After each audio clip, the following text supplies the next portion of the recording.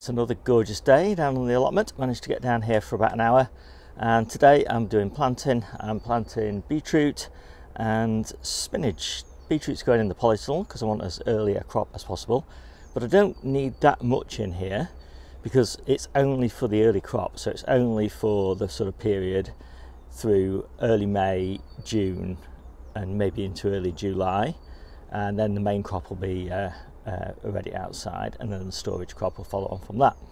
So that's the beetroot, and the spinach is going outside under a cloche, and this cloche actually is the first thing I think I ever made on the allotment, and I wasn't very happy with it, but it served me well over the years.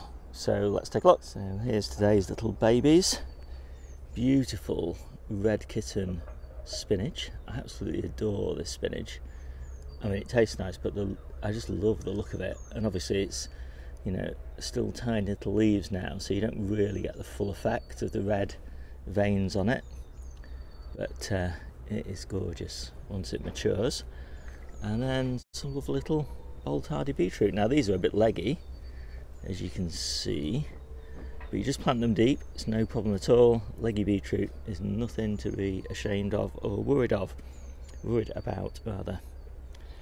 So I'll just show you where I'm going to put them. So the beetroot is going to be interplanted into this spinach bed. I'm going to fill the whole bed.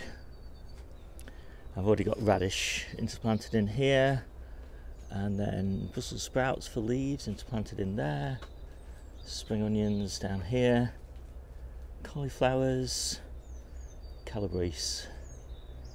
So quite a lot in that bed. So this bed was all carrots, just got a few left down there, and then we switch on to our spring crop in a couple of weeks time, and that's all nice and cozy under a cold frame. Really the cold frame's only purpose was so that we could harvest when the ground was frozen. Anyway, ground prep here. I've just obviously weeded it.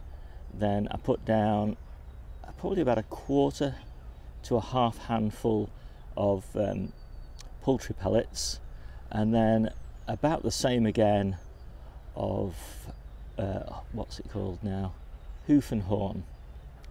So not very much really, but obviously then I mulched it with this spent mushroom compost, so there's enough nitrogen in that combination for spinach, and then I'll give it a little bit more of a feed when the cabbages go in here once the spinach is finished. So I'm very pleased with these little modules. The plants are slightly leggy. I always find this with beetroot. They really want to grow really cool, and I just don't, at home I don't have anywhere cool enough for them. So they're always just a little bit leggy, but it doesn't matter, you just plant them just that little bit deeper and just sort of settle them in like that, and they're absolutely fine.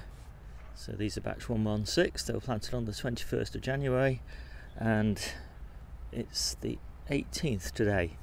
So yeah, so they're just under a month old, which is kind of perfect really. That's the time I like to get them in.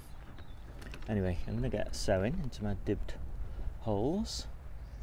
I've given them about 6 inches on the row, and about 8 inches so in the row, and 8 inches between the rows.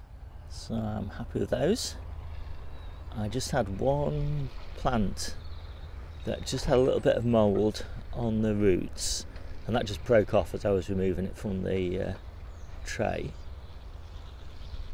Now I have got plenty of spinach. This is red kitten, and I think this is a mix of America and giant winter, as well as the beds in the polytunnel. And I've got one more bed as well that I've been interplanting the radishes and the turnips into, and I did a video on that a few days ago.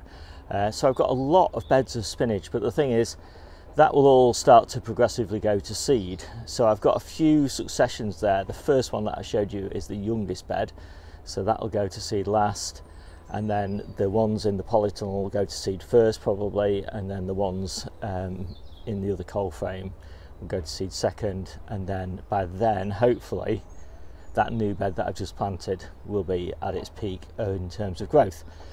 And I'm not too worried about these beds going to seed because they're all interplanted, and so as soon as they start to go to seed, the leaf quality starts to reduce, then I'll whip those plants out and pop some new, well, I've got some new interplanted plants coming through, so no worries about that there. I've got a little ebook as well about growing spinach in general, but specifically about growing it all year round, different varieties to use, different spinach substitutes to use at different times of year. Sometimes true spinach is the perfect thing to grow, sometimes Asian spinach, sometimes things like field beans for the leaves are absolutely amazing, and sometimes New Zealand spinach. So, you know, just a range of different spinaches get you through the year with kind of, you know, real peak, the crops that are absolutely perfect for that time of year. So I've dibbed 16 holes for the spinach, and not the spinach, for the beetroot, and I think I've got about 3 in each module, so that's 48 beetroot. That's about right for the early crop, and these are also just under a month old. Again, just slightly leggy, but again, that's no issue at all. So there they go. You can hardly see them actually, but it's worth mentioning that when spinach starts to go to seed, the plants start to rise up, and that's actually when I'll clear this bed. So you could leave that spinach quite a lot longer once it starts the process of going to seed. But in my case, I won't do that because I want to create space for the beetroot. So I would expect the spinach will only be in here for another 3 or 4 weeks, by which time, you know, this beetroot will really need the space, and then I'll just snip the spinach off at the roots, and then the beetroot will have loads of space then to grow on. So it's going to be very windy over the next few days, so a cloche isn't enough. So I've put this little bit of perspex or whatever it is at the end there, just a couple of little fence pins pushed through there just to hold it in place, and I'll just leave the other end open to make sure that the plants have got loads of ventilation, and they look pretty nice in there.